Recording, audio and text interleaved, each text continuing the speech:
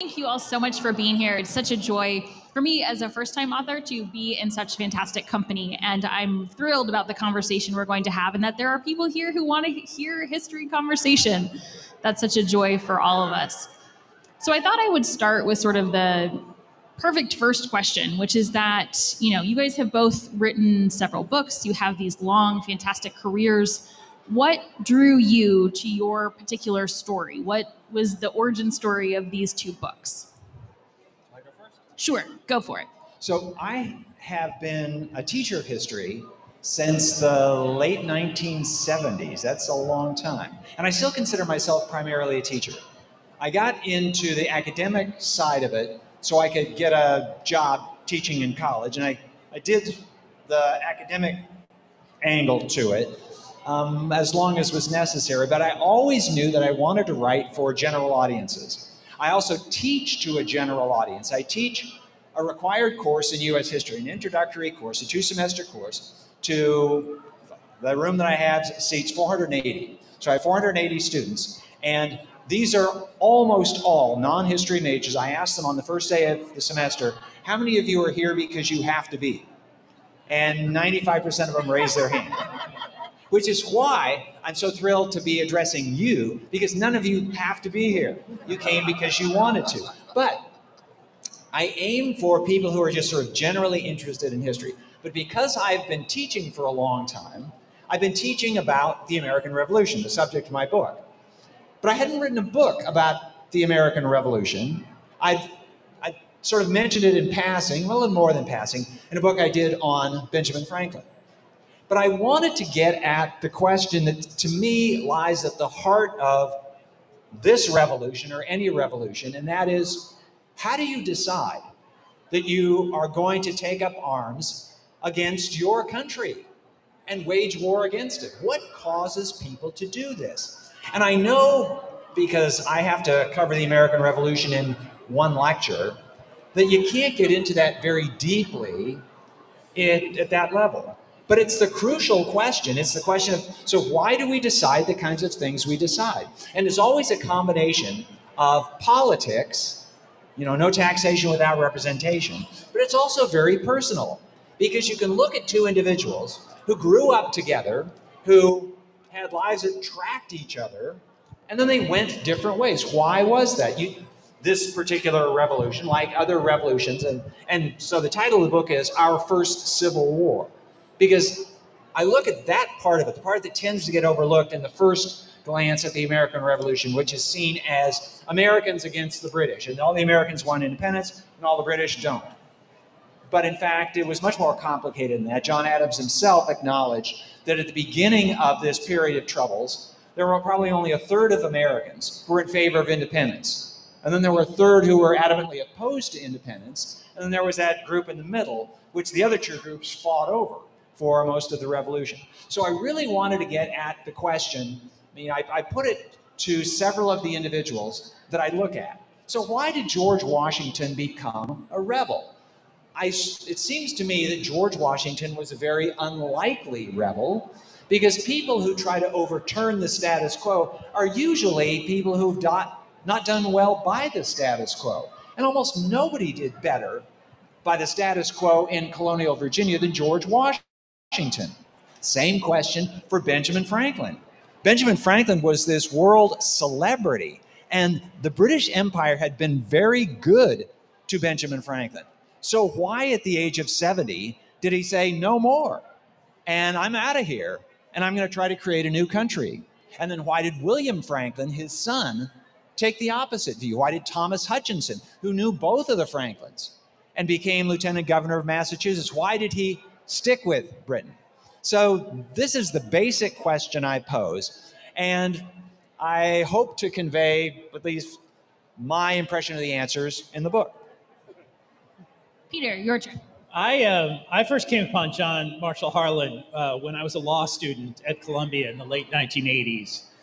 And his dissents in both the economic cases that sort of took away economic freedom during that time and racial cases that imposed segregation kind of leapt off the page to a law student. learning law can be a fairly dry endeavor. The attention is always on the majority opinion. You know, you're teaching how law develops over time, one case at a time. When it finally becomes the law, it reaches a majority of the Supreme Court, that's the moment that people pay attention to. And yet, when I was a student in the 1980s, late 1980s, it was 100 years after John Marshall Harlan's Great Dissent. And the question in my mind was, how did this one person who in his time was such an extraordinary outlier, you know, called an eccentric exception by history, the lone dissenter in case after case after case, and yet fit very comfortably into late 20th century jurisprudence? It's like he was speaking out of history to a current day audience in these cases. So I was intrigued by Harlan and wondered about how Harlan became so different, you know, from the time that I was in my 20s. Fast forward another, 20 years, and I'm the Washington bureau chief for the Boston Globe in 2005, and we're covering the nominations of John Roberts and Samuel Alito, which, if you remember, happened right around the same time. And I was reading in a legal encyclopedia some backgrounds on justices and saw a one-sentence reference to the fact that John Marshall Harlan was reputed to be the half-brother of Robert Harlan, the leading African-American politician in Ohio.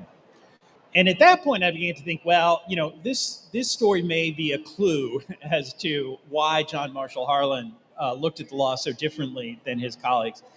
As it turned out, Robert Harlan is not the answer to everything about John Marshall Harlan's jurisprudence, and it never is. There's never one experience that influences people. But I felt like this was sort of an exploration for the roots of wisdom in the law, because we're now at a stage where we can go back to the era when John Marshall Harlan was on the Supreme Court, which was from 1877 until 1911. And we know now, the results of those decisions, right? We know who was right in a broad sense and who was wrong in a broad sense. And there's very little dispute about the histories during his time. I went into this project thinking there'd be some defenders of those majority opinions that he was dissenting against, but there aren't. Today's conservatives have largely abandoned the conservatives of that era. Everyone agrees with Harlan, essentially. And we look at that time and we say, what are the two things that stand out most in that time? One, it was the start of segregation, which has bedeviled this country for more than a century, and we are still living with the effects of segregation today. The other was income inequality, and the fact that so many people lived in such dire poverty, while others were building, mansions that were like replicating Louis XIV. And you wonder, how did the country get to that state? And the answer is, it wasn't politics. I mean, there was the political will to deal with these things at various points. Congress actually passed a Civil Rights Act, right? In 1875, a very sweeping one. And then in the early 1890s, Congress passed the Sherman Antitrust Act to try to break up monopolies. Congress passed an income tax. And state legislatures stepped in to do things like minimum wages and started enforcing labor conditions. The Supreme Court ruled against all of those things. You had in the case of the civil rights cases of 1883, the Civil Rights Act was declared unconstitutional. You had, in a case called Giles v. Harris, the Supreme Court refused to enforce voting rights, even though it's right there in the post-Civil War amendments. Plessy v. Ferguson endorsing the legal architecture of segregation. You also had, in the Pollock case, the Supreme Court declared the income tax unconstitutional. You had the Sherman Antitrust Act was declared unconstitutional, the Knight case. Lochner case said all labor regulations by states per se were unconstitutional. The common thread in all of those cases is John Marshall Harlan dissented in all of them. They are all now in the rogues gallery of Supreme Court decisions. So the starting point for my book is, what are the roots of wisdom in the law? And how does personal experience influence jurisprudence? And what lessons can we draw from Harlan's life that might be applicable to today's jurisprudence? Excellent. So, unfortunately, as an early American historian, I've read a lot of the books. And this is a very crowded ocean to be wading into. You said it was your first book about this period in general. What about it did you feel was new that you really needed to tell? Well, in the first place, I'm less taken by the necessity of saying something that no one has ever said before than some other authors. In part because I think it reflects a disparity between academics and general readers. So I teach at the University of Texas at Austin, and we have a very large library.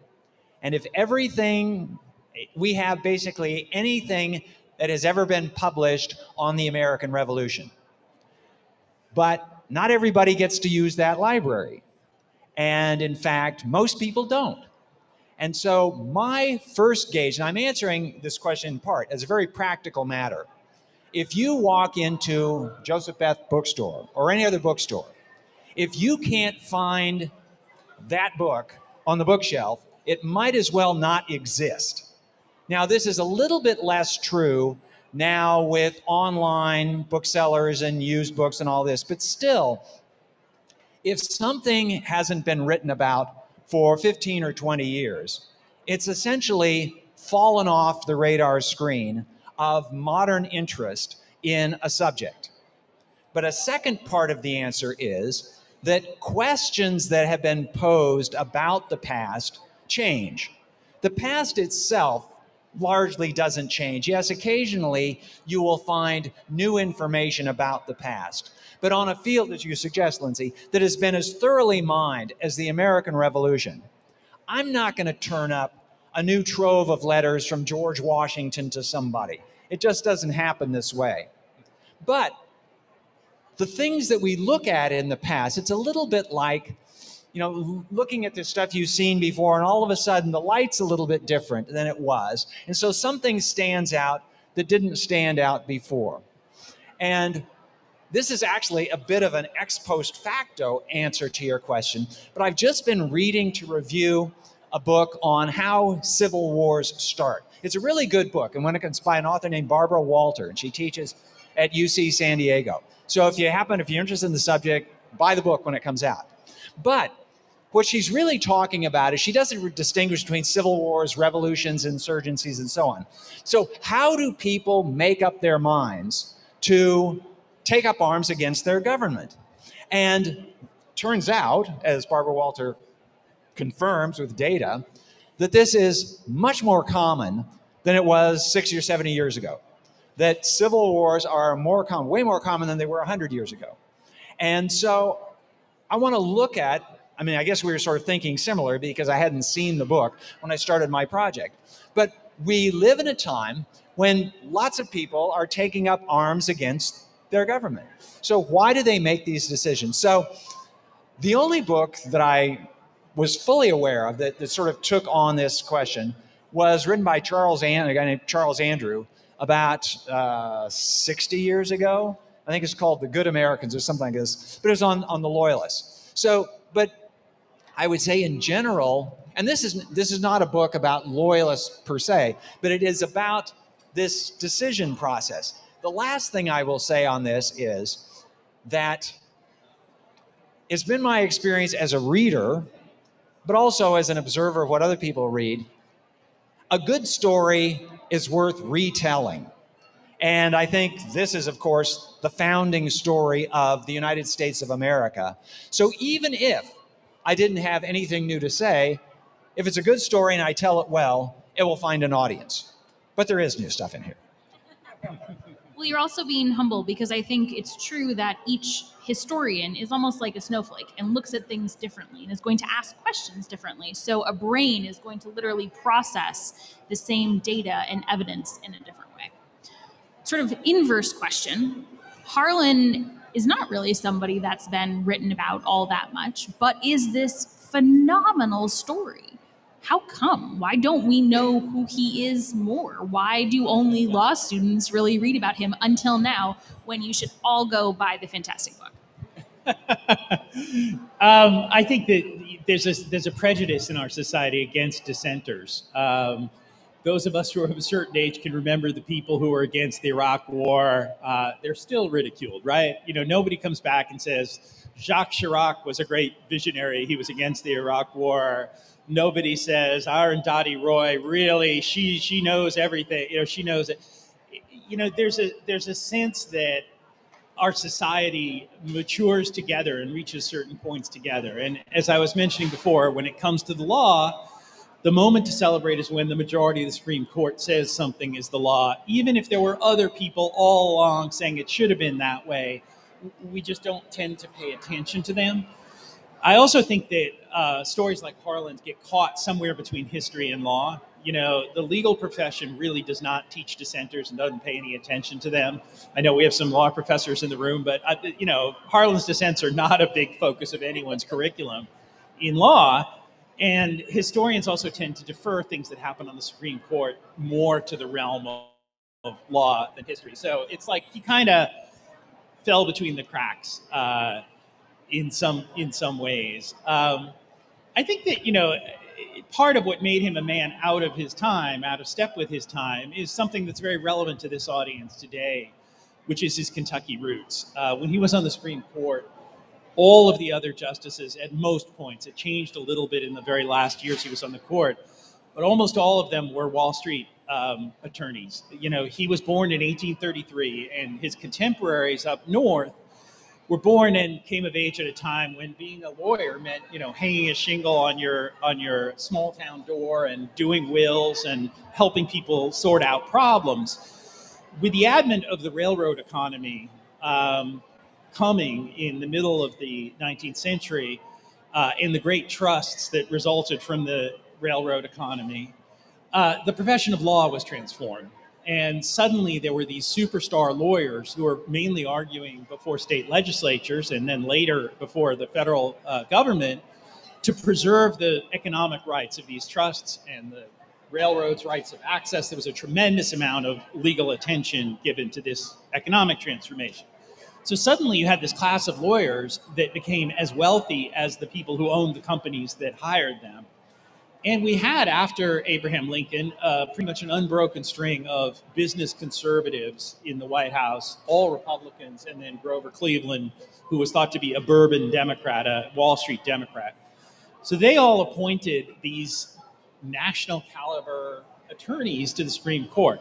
Harlan got on essentially because it was part of the 1876 disputed presidential election where Hayes was trying to appease people, Democrats and Southerners, promised to put a Southerner on the court. And Harlan was basically the only quasi-Southerner who was acceptable to Northern liberals. And he had a hard time getting on the court. But he came in through this back door onto the court. So during most of the time that he served, the dominant force on the court was laissez-faire economic conservatives from the North. He saw everything, race and economic issues, through a different set of eyes because of his experiences here in Kentucky. Very different economy, very different view of Wall Street, very different view of race. He was held in suspicion because he wasn't from an abolitionist family, while many of the Northern justices were. But on the other hand, the Northern justices never had any experience in dealing with black people, and Harlan had many black friends and was constantly interacting with the black community. So all the roots of his difference, and partly why he was neglected by history, come from Kentucky. Fantastic. So how does our view of the American Revolution and this story change if we put it through that lens of a civil war? Why is that such a central part of the narrative, and how does that sort of still challenge our contemporary moment and our relationship with the founding, which we really, really hold on to? In the first place, I would say it should mitigate to some degree the triumphalism that often surrounds our study of the American Revolution. Because at first glance, the good guys won, the bad guys lost, hooray.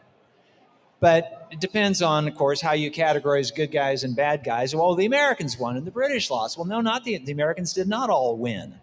And there were somewhere between 60 and 100,000 Americans who fled for their lives at the end of the war. Now, the book was well finished and was on its way to the bookstores almost when the war in Afghanistan ended. And I was sort of reflecting on the fact that wars in general do not end well. They almost always end messily, in part because wars are almost never this group of discrete people here against that group of discrete people there. It's always, maybe there's a majority over here, but then there's some other folks who came along, and likewise on the other side. And so in observing the difficulties of Afghans who had supported the United States for the last 20 years, what are they going to do? And this was a very pressing topic just at the end of last summer. Well, exactly this same question faced the American Loyalists. What are we going to do? Because Britain was to the 1770s and 1780s and the American Revolution what the United States was to the war in Afghanistan in the first part of this century. And so it's kind of a reminder that, as I say, wars do not end cleanly. There's always a lot of other stuff to deal with. And also, it's very tempting for Americans to look at the American Revolution as a good revolution in contrast to something like the French Revolution that really went off the rails and all this blood was shed. Well, it's true that there wasn't anything like the bloodshed of the French Terror, but that's in part because the ones on the wrong side had an exit strategy. They could leave. And most of the people on the wrong side of the French Revolution had nowhere to go. And so it was, I'll just say that temperamentally, I'm somebody who is a contrarian by nature. And if everybody is saying one thing, if everybody is thinking one thing, then I just am naturally disposed to dissent, which is why I always like John Marshall Harlan. And so there's that part of it. And so I wanted to just remind folks that history generally is more complicated than you think. And this is almost independent of how complicated you think history is. It's more complicated than that. And I make this point to my students and to audiences like you because it's really tempting to look back in the past for simple answers as to what we're supposed to do today. So what lesson does history teach us? Well, my standard answer that has developed over time is, if anything, it should teach us humility, because this world is complicated. It's very tempting for each generation to look smugly on the past and say, boy, how did they get things so wrong? And why did they not recognize the wisdom and foresight of John Marshall Harlan? And the answer is, well, because they were stuck in that time. So I kind of like to complicate things and like to stir things up a little bit. I think that tendency to dissent might be something that goes hand in hand with our profession. I think it does, yeah, because because otherwise, we'd all agree that this is what this period in history meant. Case closed. We'll move on. But be very boring. Yeah. So before we picked up our microphones, we were talking about how Harlan's story, his life story, has a lot to offer to our current moment. And I didn't really let you answer that because I wanted to save that good content for once we were in front of an audience. So can you share with us, I mean, you sort of already hinted at it, that Harlan feels like a really modern figure, but what about him speaks to our current moment? What does his life tell us? And, why is this a 21st century story? I think there are many answers to that question. And one of them that we did discuss earlier is that he attests to the power of transformation. He was very influenced by his life experiences. The life experiences included the tremendous fear that he felt here in Kentucky growing up and then coming of age as a young politician in the shadow of the looming Civil War.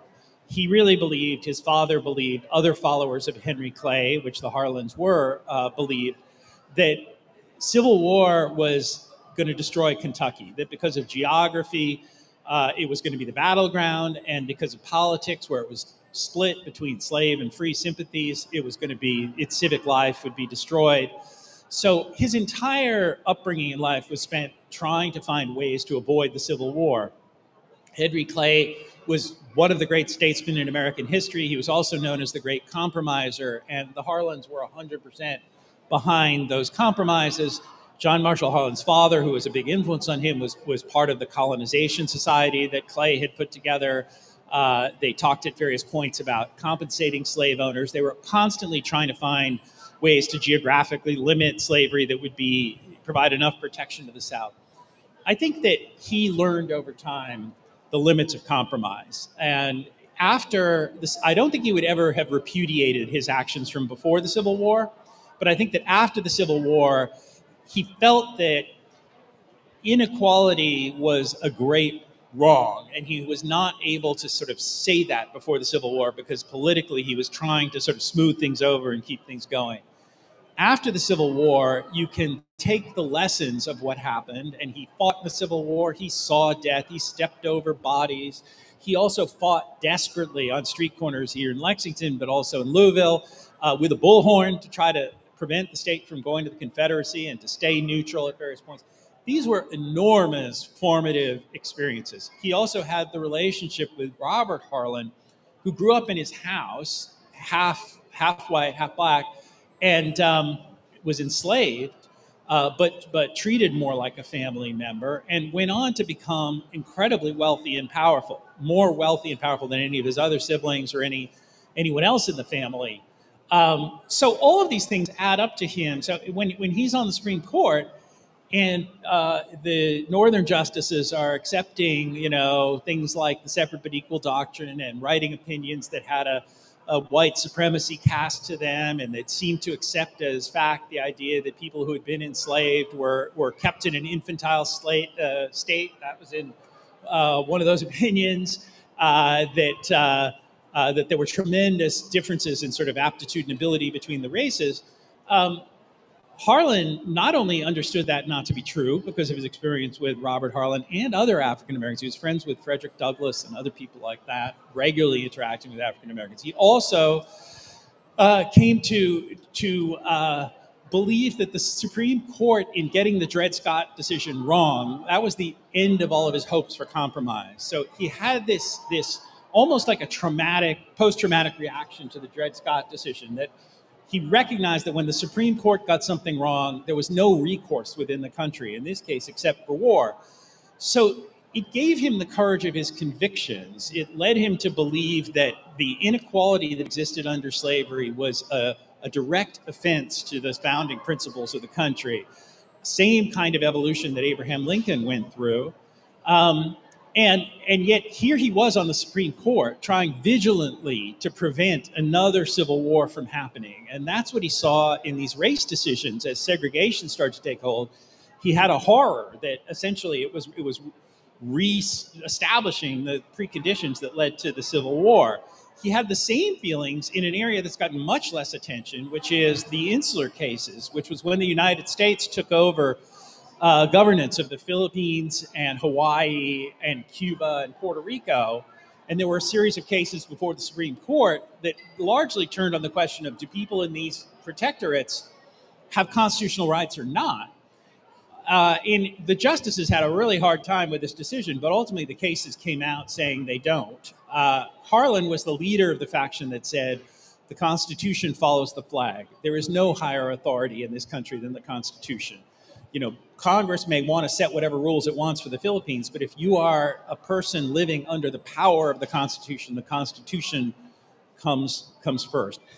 In his dissents, when you read them, you'll see that there are tremendous echoes of the experience of the Civil War and the fear of inequality. He says very openly, we cannot have a country in which one group of people have individual rights under the Constitution, another group is living under a system that's cobbled together by Congress and the courts with no rights whatsoever.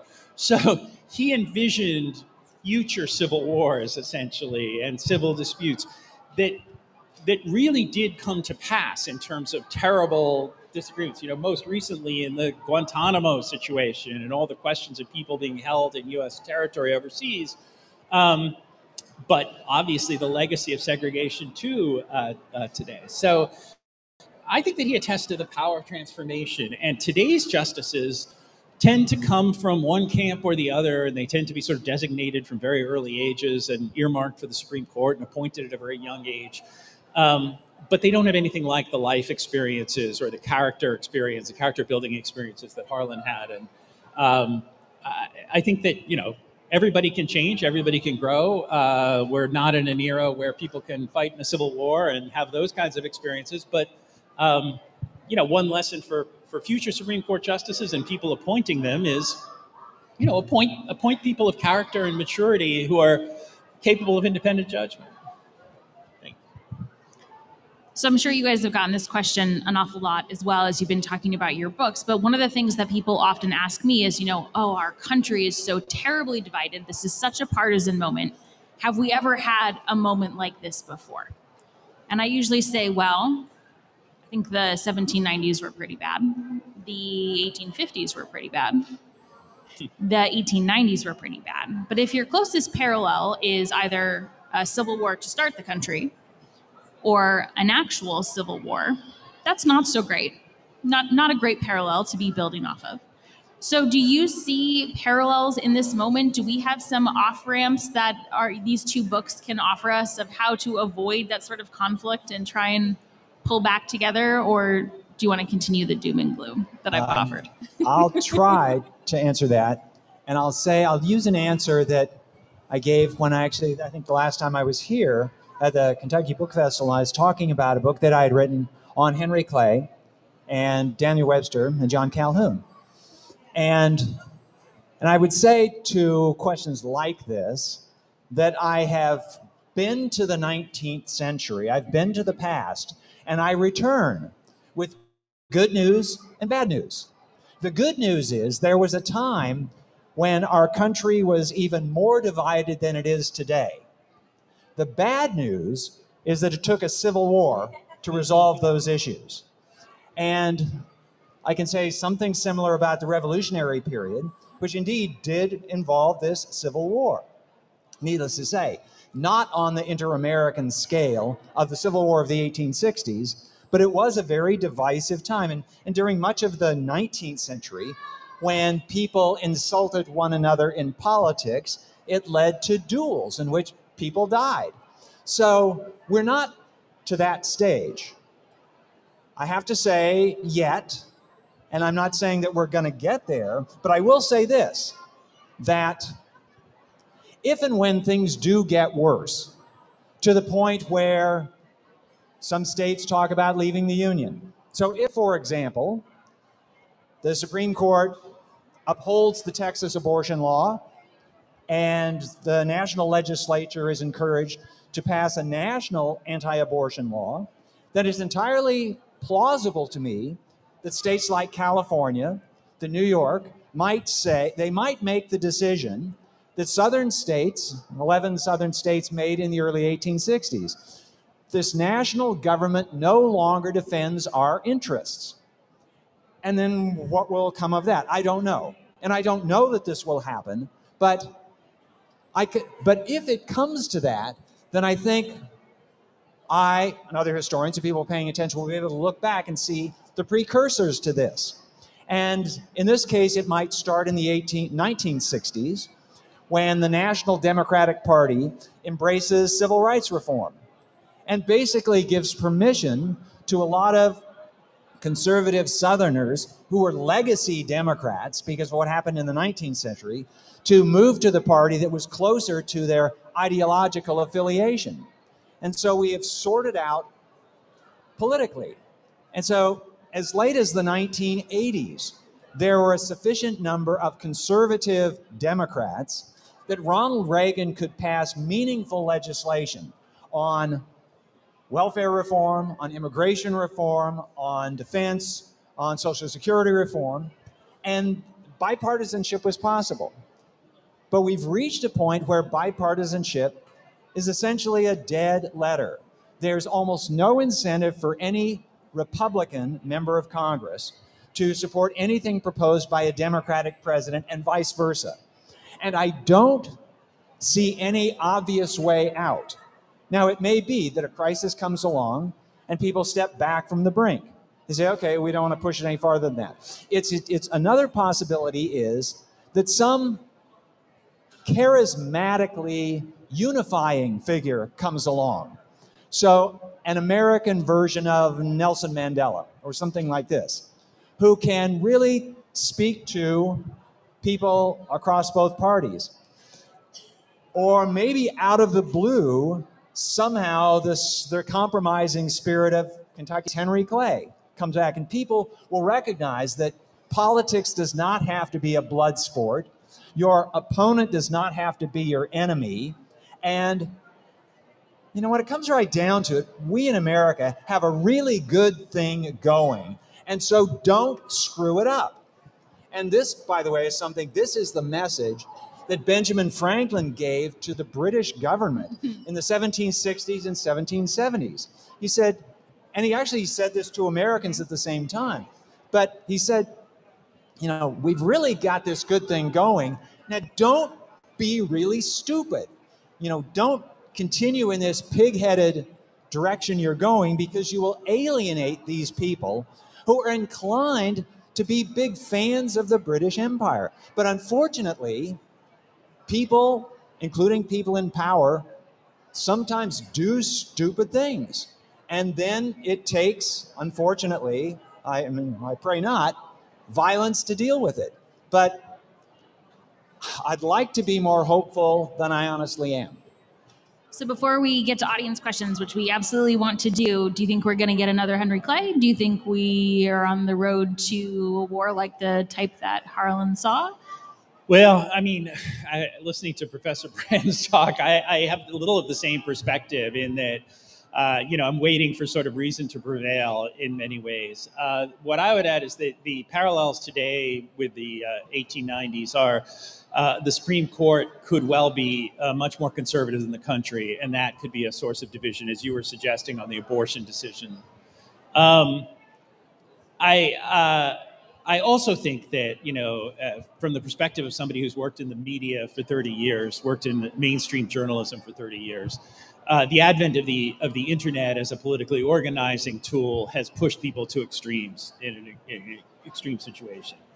I also think that because of that, there's not recognition of bipartisanship or statesmanship or adherence to the law when we do recognize it. Now, one thing I would say, I'm guessing we have a largely liberal audience here. I can't predict. I don't know all the people who come out to the book festival, but you know, I think that there was some degree of statesmanship that was shown in January when you had Donald Trump really pushing an idea that amounted to a coup, where he was saying that the vice president, against all precedent, all reason, everything like that, could somehow just on his own fiat throw out the election results. And instead of that happening, you had Mike Pence facing a mob that wanted to kill him, say no, that he was not going to do that.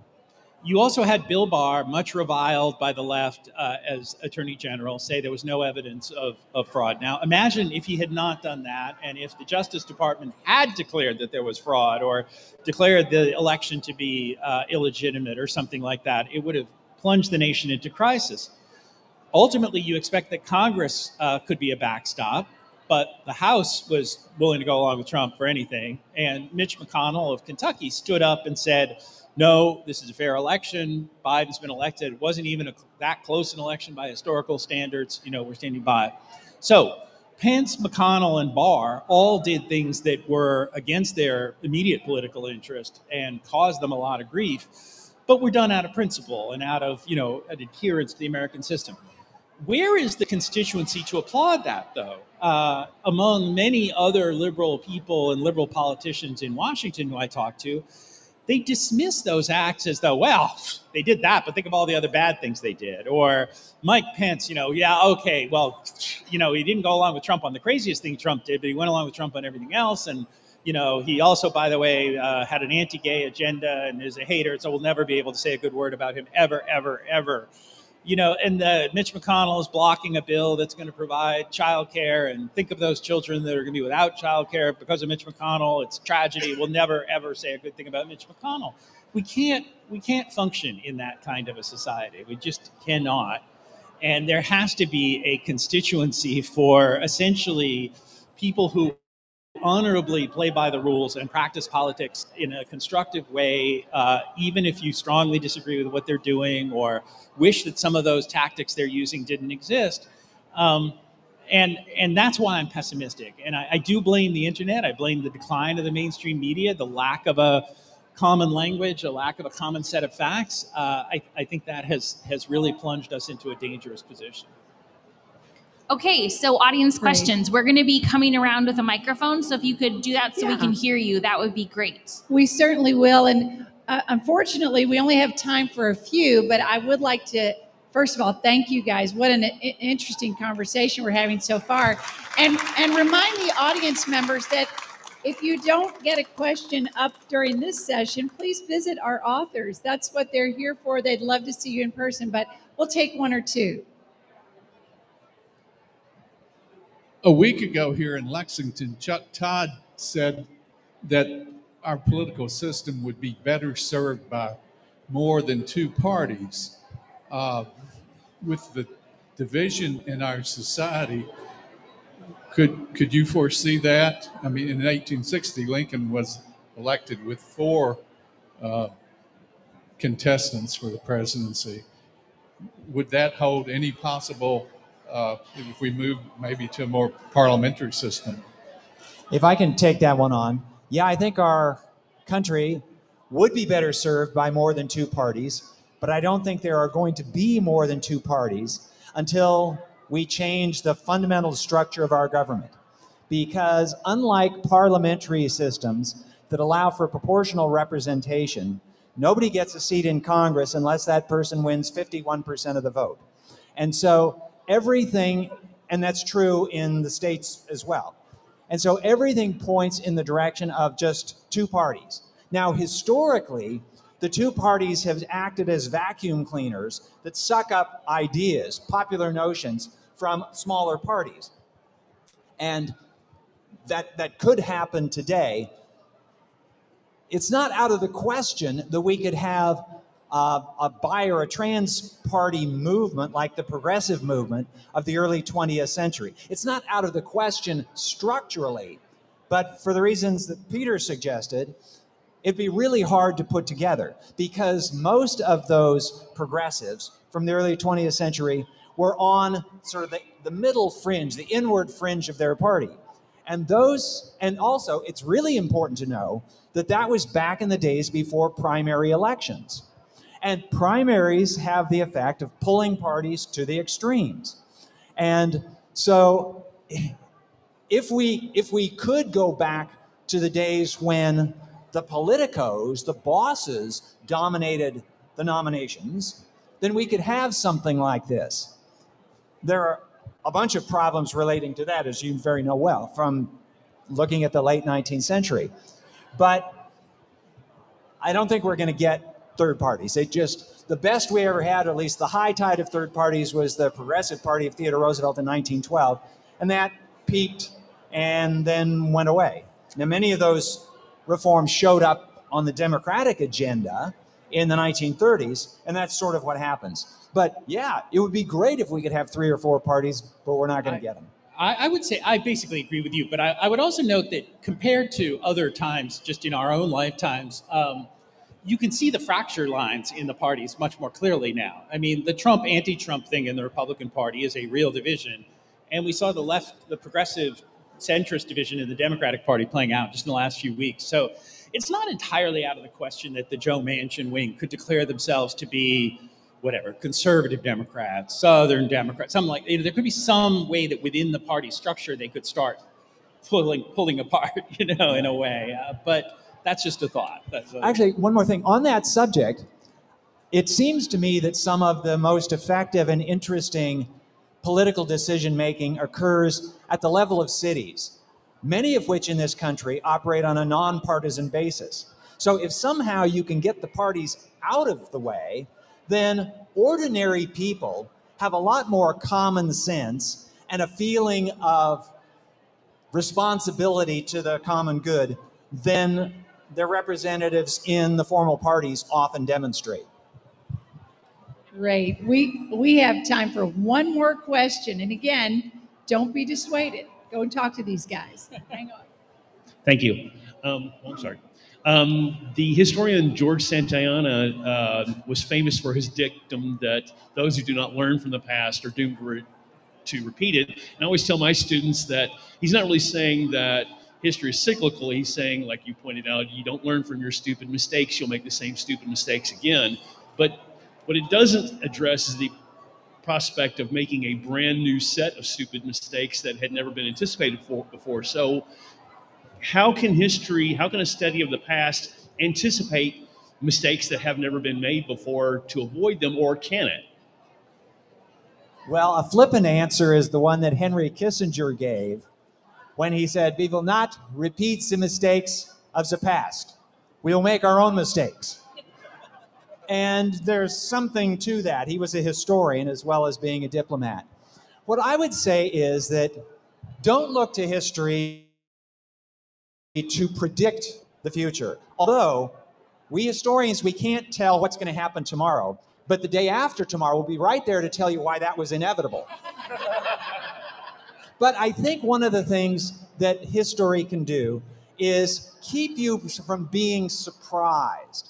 So I don't know who's going to win the election of 2024, the presidential election, but I can imagine a scenario where Joe Biden wins. I can imagine a scenario where Donald Trump wins. And if there's somebody else, I could imagine that scenario.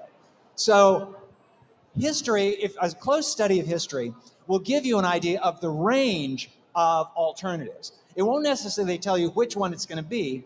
And that's because things that happen today are like things that happened in the past, but they're not exactly like things that happened in the past. And we never know until they play out whether the similarities or the differences are more important. But again, I would say if there's an abiding lesson of history, it's sort of modesty and humility. And so what good is history? Well, it does make us realize we're not the first generation to walk the face of the earth. And there were honest, sincere, intelligent people who lived before us.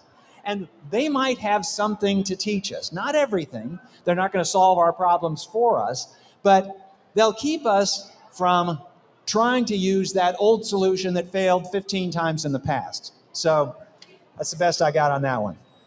I like to say that history doesn't repeat itself, it rhymes. And it's getting at a lot of the same concepts that, we've dealt with debates over immigration before. We've dealt with debates over nativism and pandemics and who is to blame for bringing in disease. Now, is it going to look the same as it looked in the 1790s? No, that was mosquitoes and yellow fever. But some of those similar concepts, the potential to divide American citizens, those things come up again and again, and they can help us see, for example, if we know that there is going to be a natural disaster, we know that there are going to be people who suffer worse than others, and we can draw sort of the historical explanations for why that's the case. So I think those reoccurrent themes are really helpful to have an eye for the future. So I would only say that it's great hearing both of you talk, and you are the historians on this panel. I am a journalist on this panel. I will say that I have been surprised by a lot of things that have happened politically the last few years, despite trying to keep a close eye on history. So you never know. I mean, we're constantly reinventing ourselves every few years, and great hopes for the future, but there certainly are some potentially troubling outcomes also out on the horizon too. Thank you all for joining us this afternoon. Thank you.